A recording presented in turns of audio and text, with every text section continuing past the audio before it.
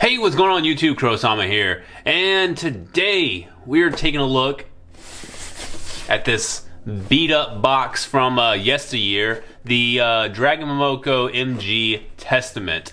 Pretty bold of them to like put, I don't know if this is like the actual model number of the mobile suit, but to say mobile suit and then it has like Testament, I mean that's probably why they went under for a while and then rebirth and all that shit. But anyways, for one, I'm not thanking New Type HQ for giving me this kit because they do not sell these, knockoff, third-party, whatever you want to call them, type of kits. They do sell resin and all that and conversions, but they sell actual, Bandai and Kotobuki and things like that. So, first party. So if you want to check them out, go to newtypehq.com, use that promo code KROWSAMA so that way you can get 10% off. And, yeah, you can't get a Testament, but you can get something else. Now, something to note is that this did come out in 2017, and I think the price tag at the time was around like $55, maybe $60. Not really too sure, but finding it now, I mean, I think it's a lot more than that, just because, Dragon Momoko isn't really around anymore, and they only made a certain, number of these, so finding this particular kit is going to be a hassle, so don't really know what to tell you except for rely on eBay or, some third-party sellers. Now, looking at this box and how beat up it is, yeah, this did not happen whenever I got it in the mail, like many moons ago. This actually happened when I moved from Mississippi to Japan. It just, they beat the fuck out of my boxes, and this is the result. So I actually never opened this box, and I don't know how the contents on the inside are looking. So we'll take a look.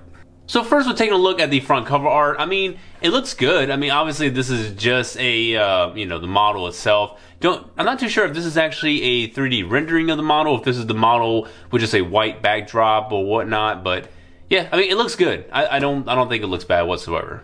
Then we take a look on the side of the box. You're just gonna see like, the little front and rear shots. You're gonna see some nice little action shots.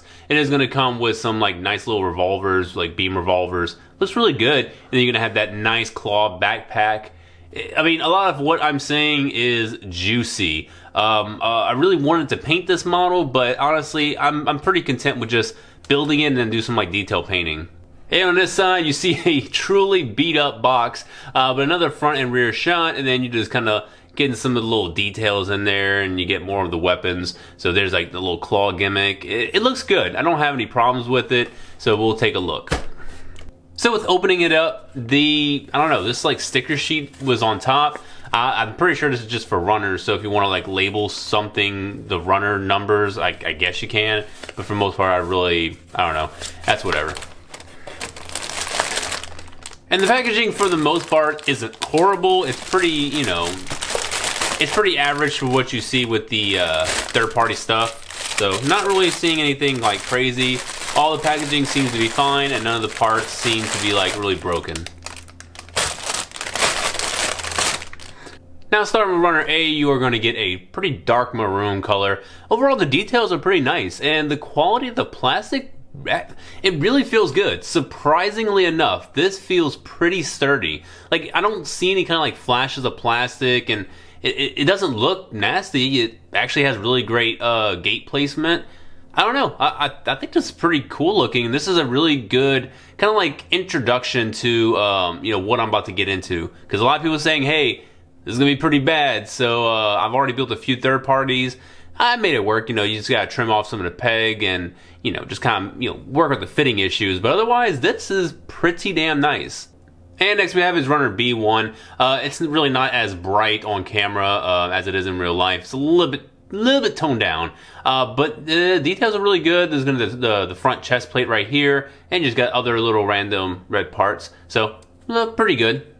And next is gonna be runner B2, so it's gonna be the same color as runner A1. Once again, some really good surface details and pretty good gate placement. And next is gonna be runner B3, so just a couple parts.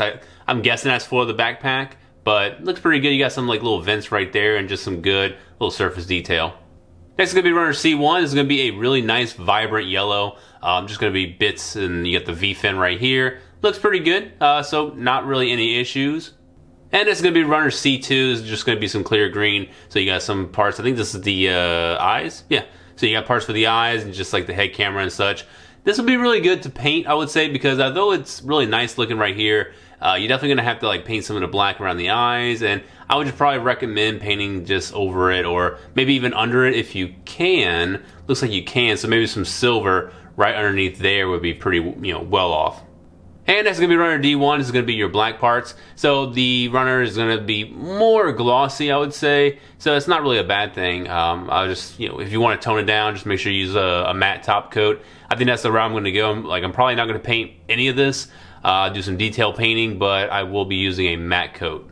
And next we have is runner F1. This is going to be your inner frame.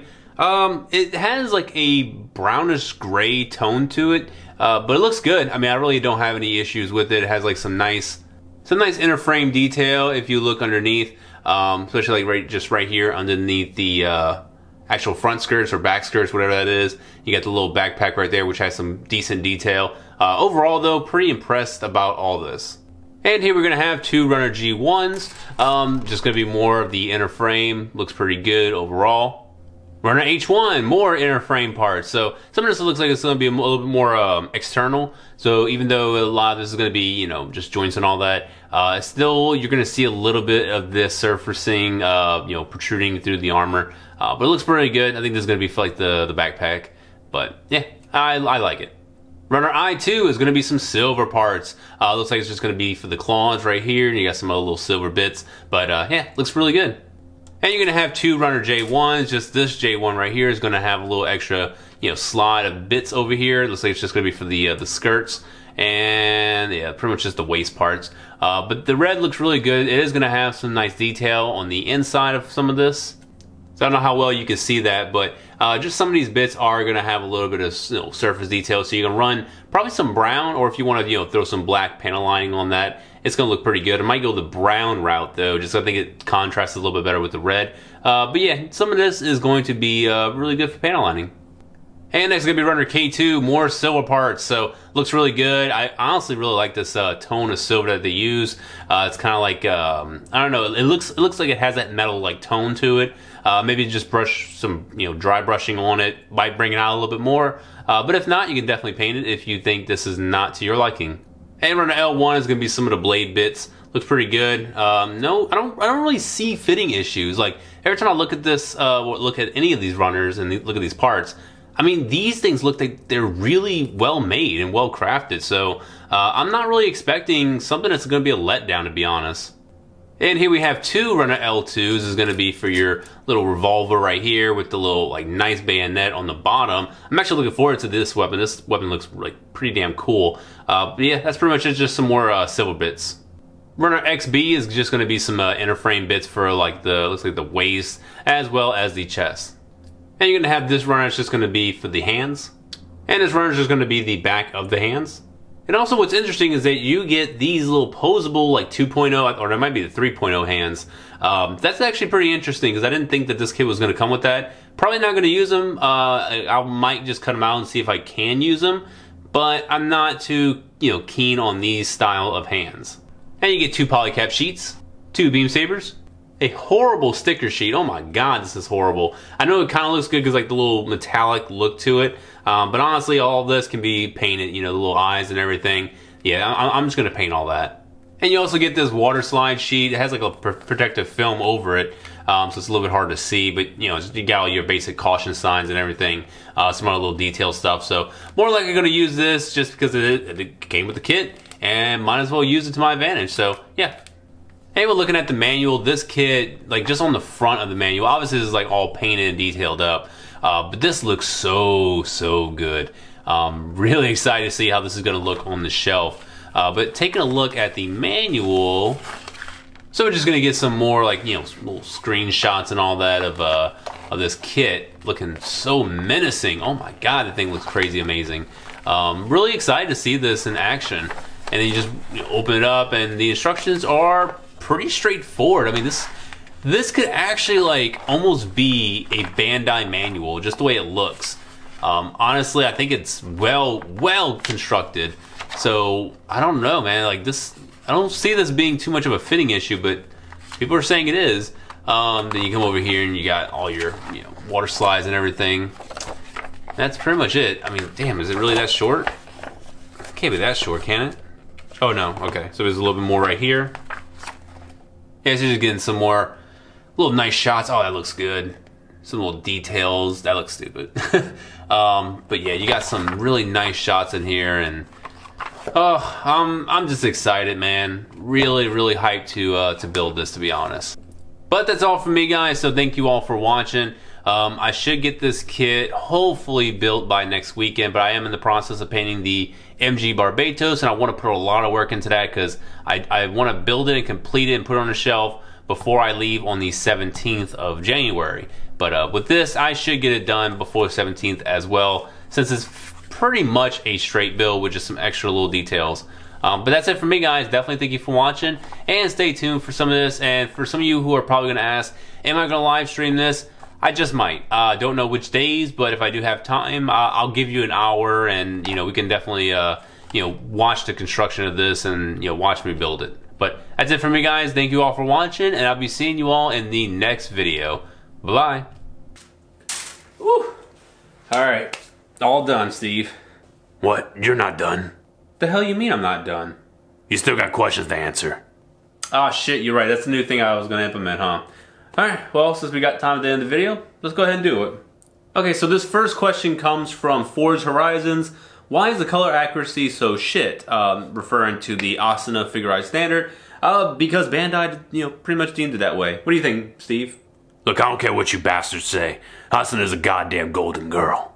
Revan Rushardi asks, better hand-painted or airbrushed? Honestly, I prefer to airbrush just because it's a little bit easier for me. But hand painting like small details is actually pretty cool too. But yeah. Ozzy Danger asks, so compared to the awesome Kotobukiya kits, which I gave a 10 out of 10, what would you give this? Once again, the Asuna figure. In terms of scoring, I would probably give it a 4. Nah, that's too low. Let's go with a solid 6.7 out of 10. I think that's pretty fair. What about you, Steve? What the hell did I say earlier? She's a goddamn golden girl. That's a 10 out of 10 right there, buddy. Your standards are just pretty much all over the place, it seems. Henry Sherwood asks, have you watched Mecha Gaikotsu? He just asks, what is your opinion about the Masagrade Gunner Zaku Warrior Luna Maria Hawk design? That's the blue one, right? If it's the blue one, I think it's pretty goddamn cool. My Fuyu asks, do you still work on the Char month build you wanted to do? And if yes, can you give us an update and maybe review it once it's done? That thing is it's in probably work in progress hell right now. Eventually I'm gonna get it done, but honestly, man, I don't know. Let me get the MG Barbatos done. After that, then we'll talk. Hey, and lastly, R.D. Blancas asks, why does your voice sound like Duke Nukem, Steve? The better question is, why does Duke Nukem have my voice? I don't know. You came after Duke Nukem. The fuck did you say to me, Crow? Alright, I'm just gonna leave that one. Alright, but hey, that's it for me, guys. So if you do want to submit any questions, statements, whatever, just post it in the comment section below. I'll have like a little comment that says, hey, post all your questions and things there, and at the end of whatever next video I come up with, I'll go ahead and review them. So hey, thanks for watching, guys, and I'll be seeing you in the next video. Bye bye. We need a goddamn intro and outro of this segment. Fuck, like something like naked robots dancing or something. Fuck, maybe I can make it happen.